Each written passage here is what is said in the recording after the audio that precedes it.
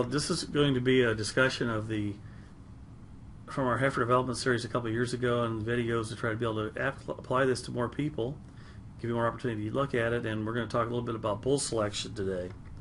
And so sire selection is an important part of heifer development because you got to select the right kind of bull to mate them to. And if we do that, certainly less chances of surprise if we can use high accuracy calving ease bulls. Low work with EPDs or high calving ease direct. We can select calving ease while still maintaining balanced trait selection because we have a lot of deep EPDs and a lot of bulls in our breeds. Now, and one of the issues is that only 7.6% of beef operations use AI, and you pretty much have to have a AI type sire to have really high accuracy.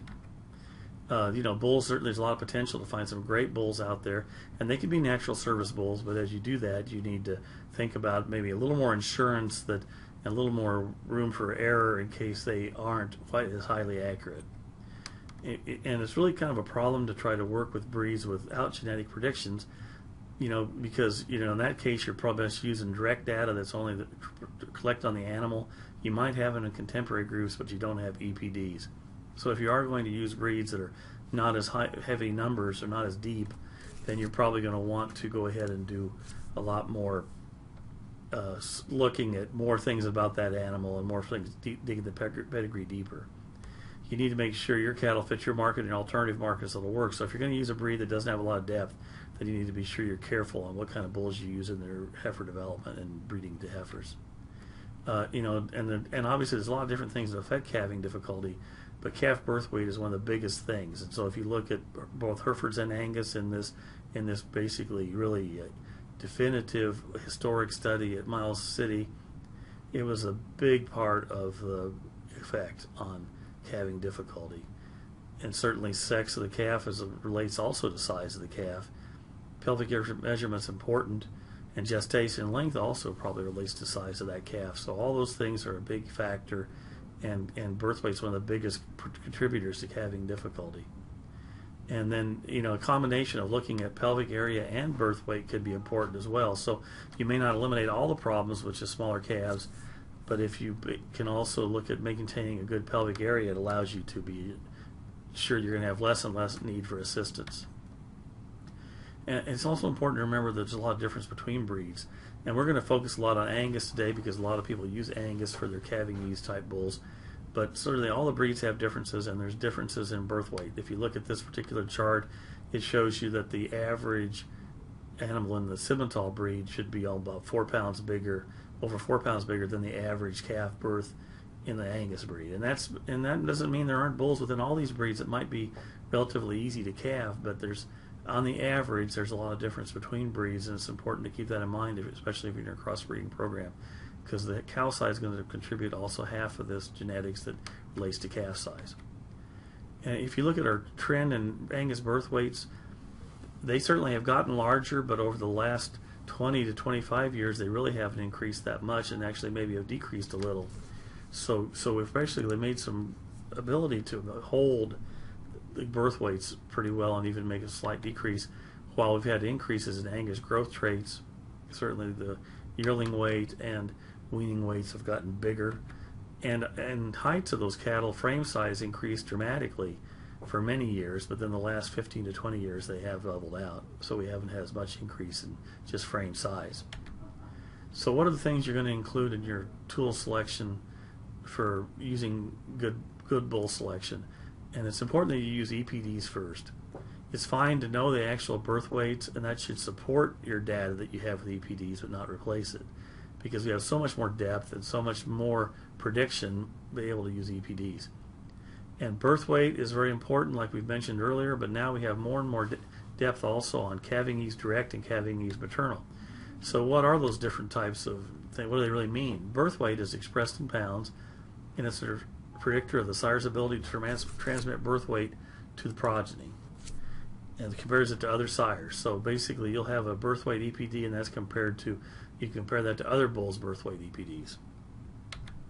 Calving ease direct is this number of percentage of unassisted births.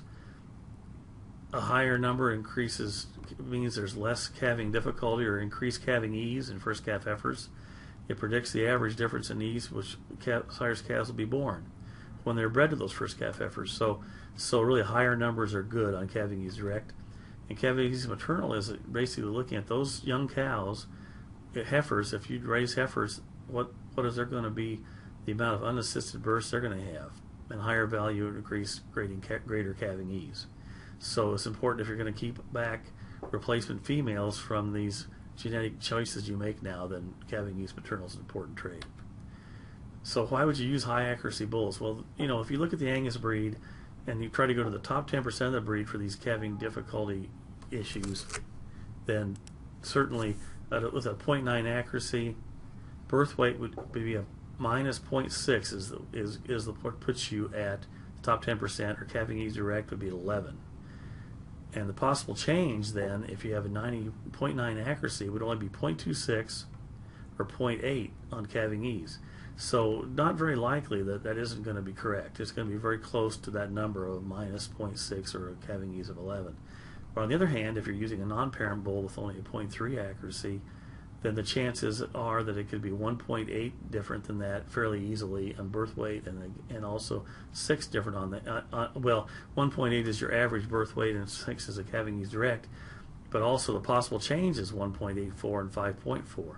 So very likely there could be dramatic difference, and 2/3 of the time there could be a pretty large difference on lower accuracy bulls. So essentially the EPD could be anywhere between, on the 0.3 accuracy one, it might be anywhere between a minus to a plus almost 4 for birth weight EPD, while on the high accuracy bull, it's pretty likely it's going to be negative and very small amount of negative, very small range. So it's really important, if you can, use AI to try to look at high accuracy bulls. The other thing that's really helped us, though, even on younger bulls, is using more genomics to try to build more depth with that EPD. And so calving ease direct and birth weight are both fairly highly heritable traits when using genetic markers. So if we do this and we use these measures, then that can add accuracy even to some of these bulls that are non-parents. And that might be something that's going to help you more and more to find highly accurate and more highly accurate bulls with better predictions of what they're going to do on birth weight. Even if you are using AI, though, in most programs you're going to have a cleanup bull, and 40% of the heifers will be mated to natural service bulls. So you cannot ignore doing a good job of selection also on these natural service bulls. And many of you may not want to use AI, and in that case it's even more critical that you look even in more depth on how predictable was the sire and the maternal grandsire. How even though we made a low accuracy bull, are we following a trend that's very strong in the pedigree? And that makes it easier, along with just having good sound EPDs, to make that be sure it's going to work. So if you have more questions and want to get more depth on this, one of the great resources out there are your breed associations, because they do generate sire evaluations. A lot of them have searchable sire engines that can let you look at different traits you want and select the bulls, and especially in the AI breed, and also predict then what numbers you need to look at on young bulls as well. And another great resource is the National Beef Cattle Evaluation Consortium has a sire selection manual. And that sire selection manual has really got a lot of tools you could use with all these different issues. So feel free also to talk to your local livestock specialist if you have questions.